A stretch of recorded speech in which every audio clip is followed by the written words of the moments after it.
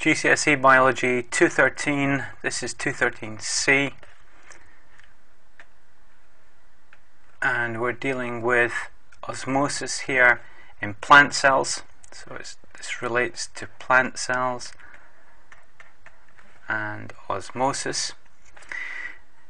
The theory of osmosis suggests that water will move from a dilute solution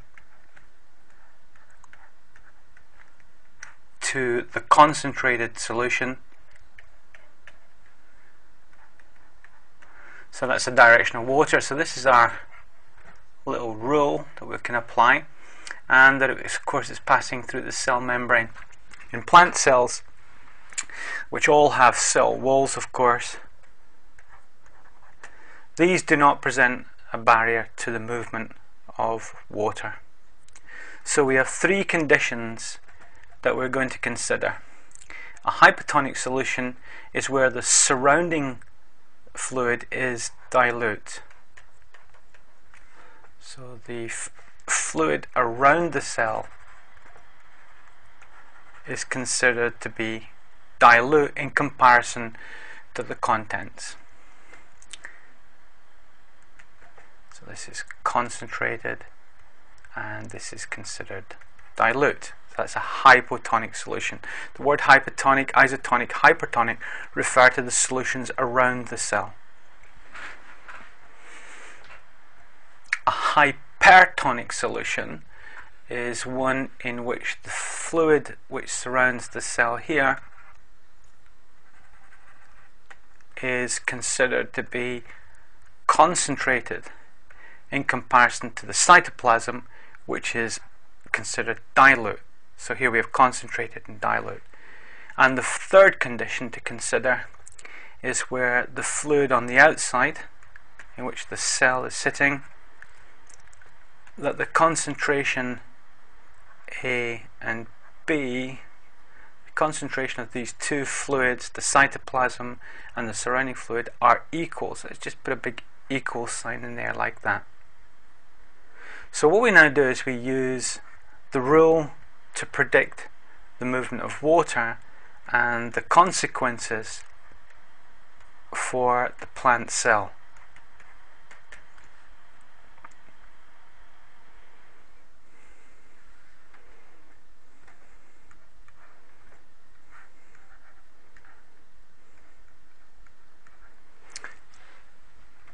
The rule is water moves from the dilute to the concentrated solution.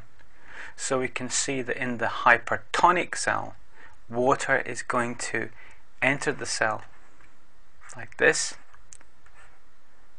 The consequence of which is that there will be a volume increase in the cell.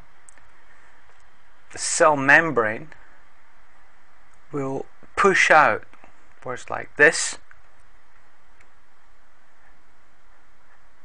against the cell wall, and this is a condition in which the cell is described as being turgid.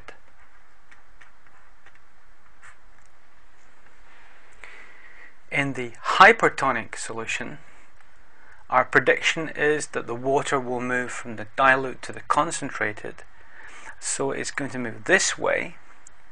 So the water will be moving out of the cell, through the cell membrane, out through the cell wall, and the consequence of this is that the volume of the cell will decrease.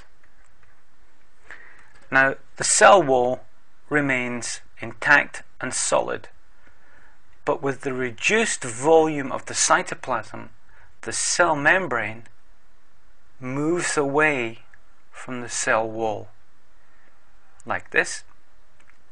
So here's the reduced volume. This is leaving spaces between the cell wall and the cell membrane here, and that actually would be occupied by the hypertonic concentrated fluid, would move through and into these areas here. This condition in a plant cell is called plasmolysis, and pronounced plasmolysis. The third condition is the one in which the two concentrations are equal, but we don't say that nothing happens. In fact, what we say is that the amount of water going out is equal to the amount of water going in, so there's no net gain, so it remains constant. So the volume is constant here.